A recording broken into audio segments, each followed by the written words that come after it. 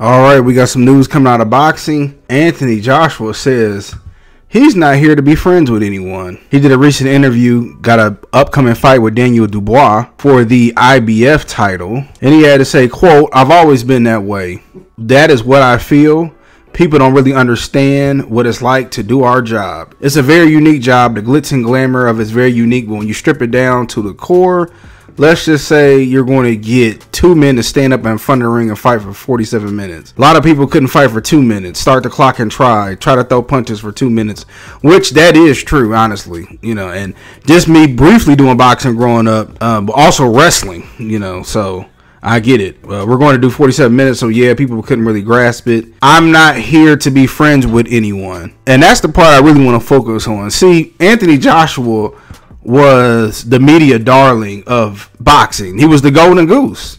It all started when he won the gold medal in the 2012 London Olympics, and he's from there, even though that was controversial. But then, he signed with Eddie Hearn, and they carefully put him on the path. But once he fought Dillian White and beat Dillian White in 2015, he was on a trajectory from there. And then he fought Charles Martin in Brazil. He was very carefully crafted.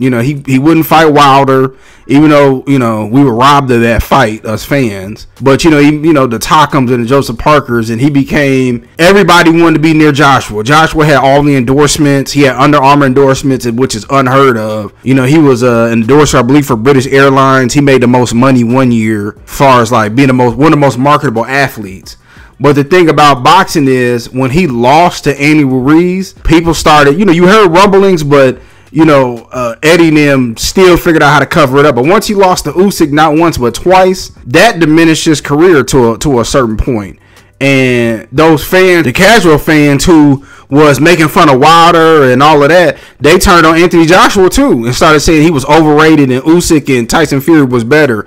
But at one point, people were more fans of Joshua than Tyson Fury, even though Joshua collected all the belts that Tyson Fury ended up giving up when he took those couple of years off. So Joshua seen it, and then he had that meltdown that second time in the ring and was going off, and fans was laughing at him. Oh, did he lose his mind?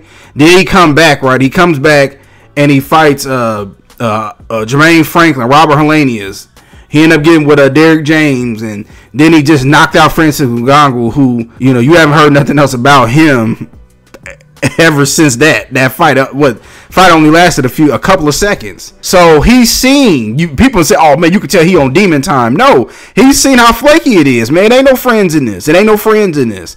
Even with Devin Haney, right? Devin Haney had a whole bunch of people that was with him, but the moment he lost, you saw people turn on him and don't care that Ryan Garcia was on performance enhancements. So it ain't no friends in this game. It's not. It's really not. And Joshua finally seeing it. He's seeing these fake friends. These fake fans of his. So I just want to get my quick thoughts about it. He got to say upcoming fight September 21st. And tell me what y'all think.